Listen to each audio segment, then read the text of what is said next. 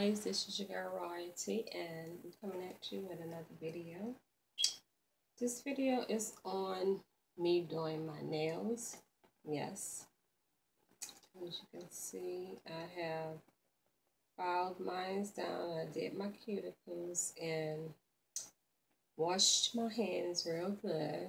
Of course, good hand washing is a must before you do your nails. And I'm about to moisturize my hands right quick. That's a must too. Okay, so I have moisturized my hands with my Clinique body butter.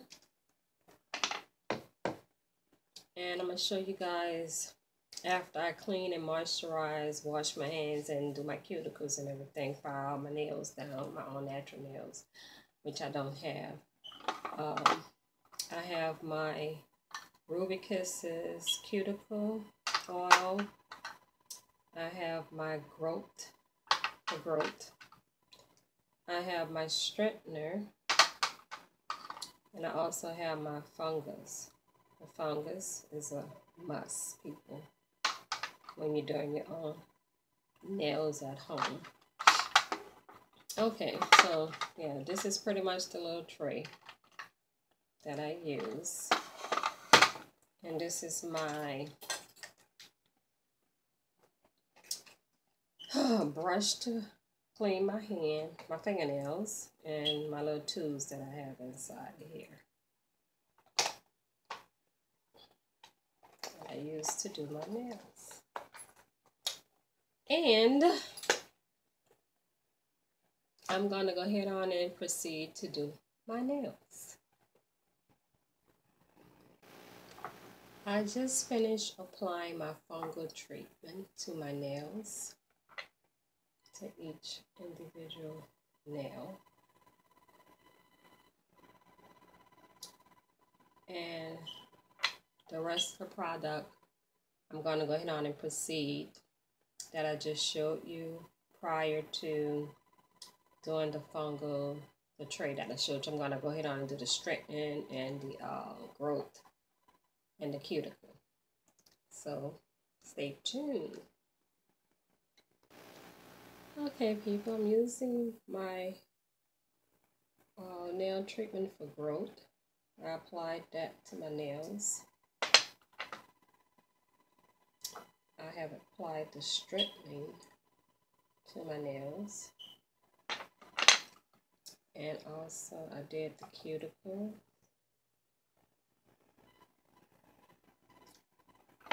And the fungus. I mentioned an Ipsy bag for February, and I pulled out this file by Margaret Dabbs. This is one of the items that I received in that Ipsy bag that I really didn't like. So yes, I kind of like tried it out, and it's okay.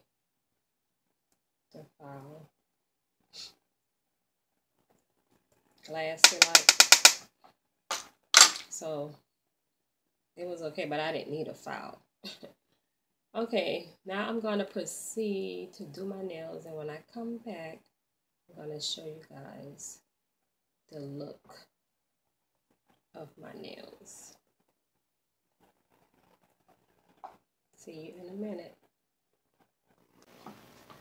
Yes, I wanted to add something. When applying your nails, you want to make sure that your nails are dry and free from the product. Even if you have to take some nail remover with a cotton swab and go over your nail and make sure it's dry, because it would not, the glue would not stick on your nail to hold the nail that you're going to be putting in place.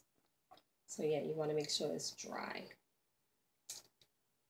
And this is my first hand here that I've done. I'm working on the second.